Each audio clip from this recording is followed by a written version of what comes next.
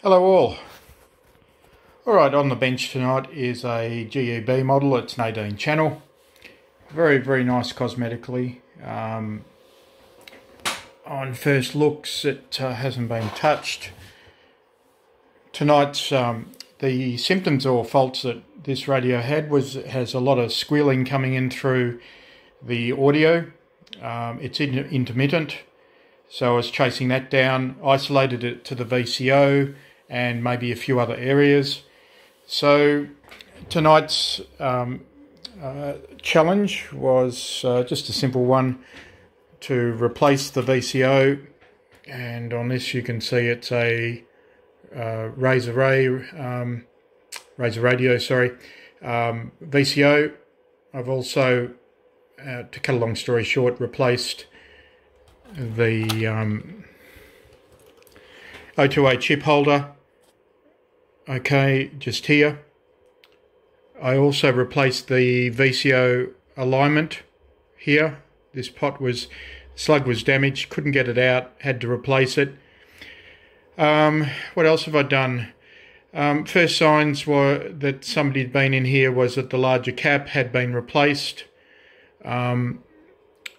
There's quite a few other examples. I've gone through tonight and replaced just some of the other capacitors, the old Alcos, and replaced them with new ones. Alright, I also replaced the back tins, which I sanded with 3000 grit sandpaper and coated with a lacquer. That gives it a nice finish. Remounted that back. Now I want to show you underneath. This is where all the fun starts. Hang on a minute. Alright, so this is the green VCO. This one has a lot of warping in it, and so I thought, well, somebody's actually tried to fix that when things haven't been in supply. That's what you used to do. There's damage to it. Eventually got it out, and it's well and truly had a lot of playing with to try and fix it. Alright, so we've replaced that. Now, let's have a look. What do you see? Alright, so I want you to focus on this area here. This is the area underneath the large capacitor. And I want you to focus on now the O2A chip area. Alright. Let's see if I can get... Here we go. Now this is after all my repairs.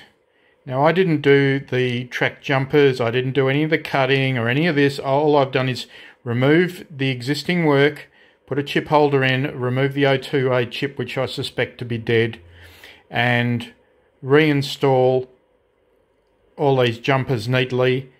I also reflowed a lot of the solder, neatened up a lot of this work. As you go through here, you can see a lot of work. This is the area that somebody's had a big attempt at trying to fix. Here's one of the legs to the new capacitor, which is that's the positive lead. This is the negative lead. Now, what happens? So why is it like this? This isn't just a bad soldering or butchery from somebody. This is what happens when you don't replace these caps, and the acid comes through on the underneath of the board, generally down the negative line, which is here, which is again shown me to be exactly what's happened, and it just eats all the tracks. So somebody has to come in at some point and start cleaning, cutting, removing and repairing. This is not one of the best repair jobs, but it is effective. The damage had been so bad that there was probably nothing left. Now if I flip this over, you can see there's the cap there. Surprisingly enough,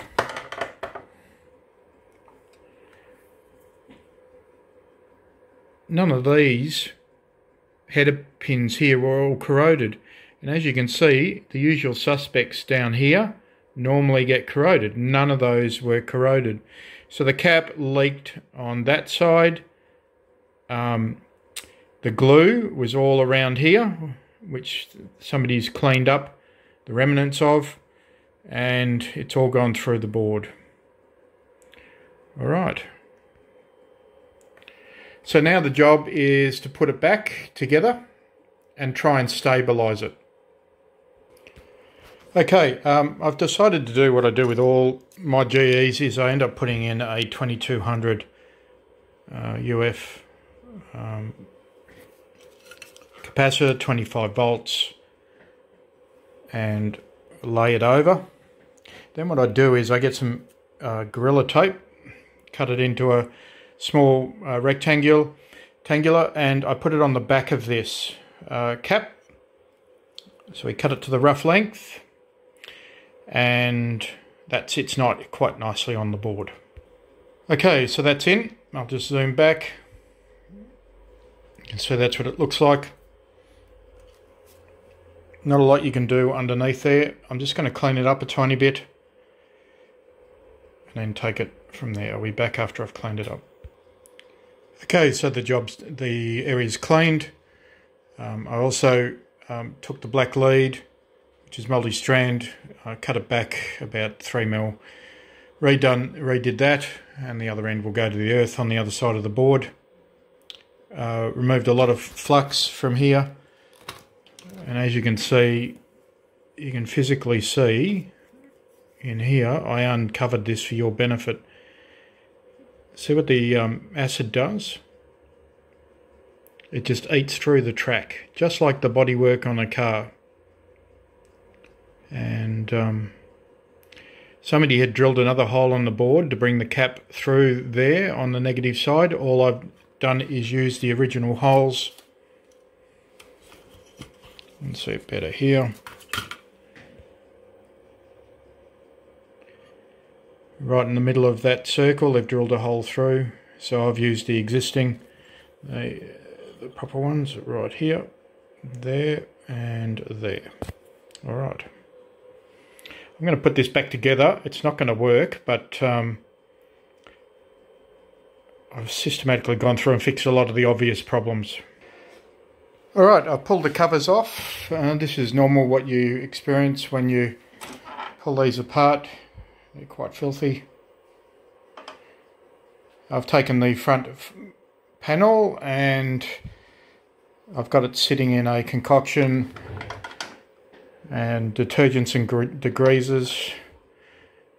And what I've decided to do is take the original 18 and upgrade with a genuine 40.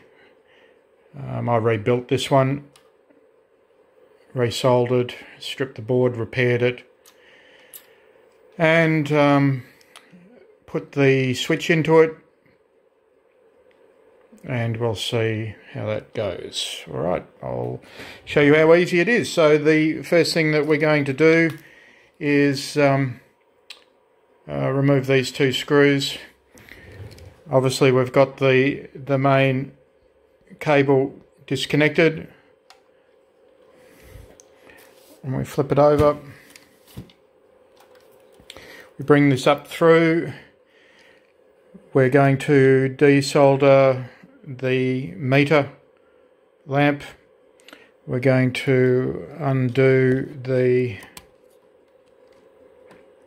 this one, and there's a one over here that we'll undo. I'm going to just undo this screw from the front panel and this one from this side, remove that, tilt this forward slightly, and it's a 5-minute exercise. Okay, the three wires are disconnected, the positive, the earth and the meter light. We'll now disconnect the panel, remove and install. Okay, the new selector's in.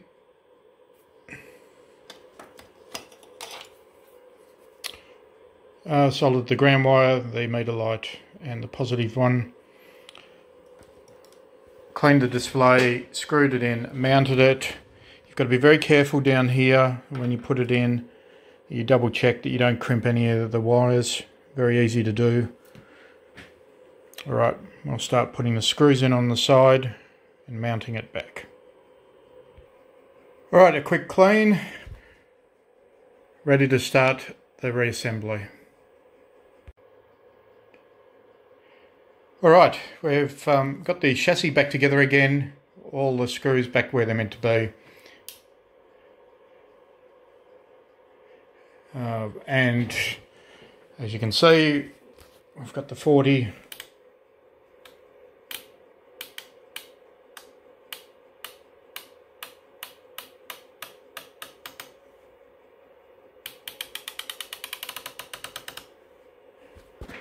Alright.